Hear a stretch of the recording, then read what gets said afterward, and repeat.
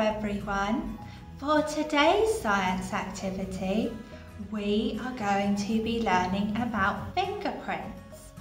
So to do this, you are going to need to collect a few things. You are going to need this worksheet, which you can find and print from the Surrey Library Lab blog.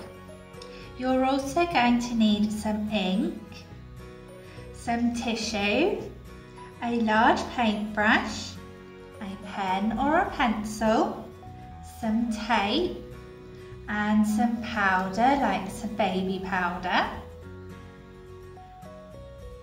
Now everyone has a set of unique fingerprints. Even twins who have the same DNA will have different fingerprints. Fingerprints develop before babies are born and form one of 3 types of patterns. So you can see the 3 types of patterns on this worksheet, which are either loops, whorls, or arches. So the first thing that we're going to do is we're going to take our own fingerprints. And to do that, we're going to put our fingers in the ink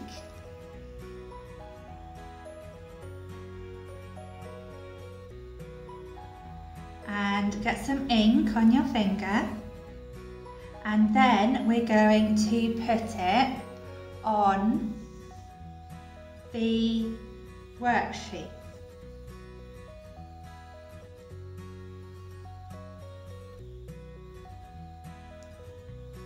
And then that will leave your fingerprint behind.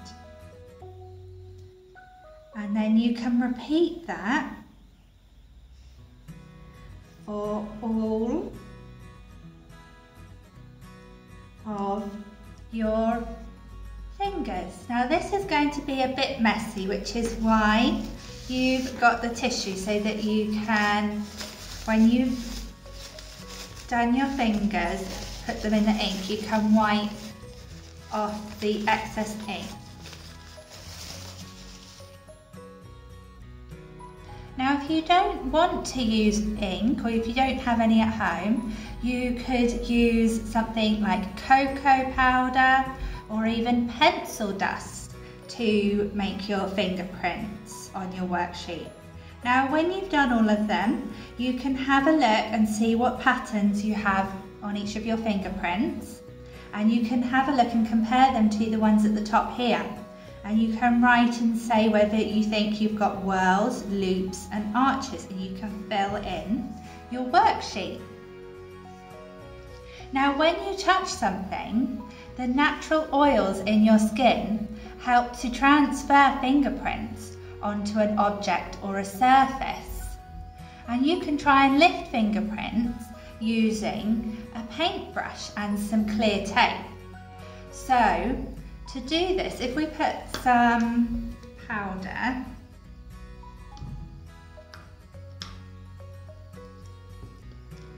so if you think that you would like to see if you can find some fingerprints, what you can do is you can dust for fingerprints where you think there might be some, using a paintbrush and some powder,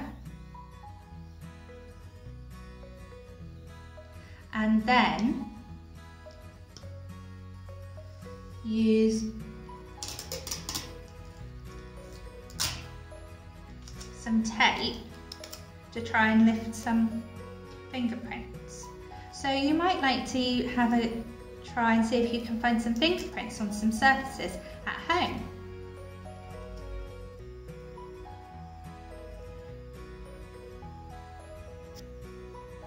I hope you have fun with this activity. We would love to see your results, so please share them with us at Surrey Libraries on Facebook and Twitter, and have a look at our YouTube channel, and we'll see you again soon. Goodbye!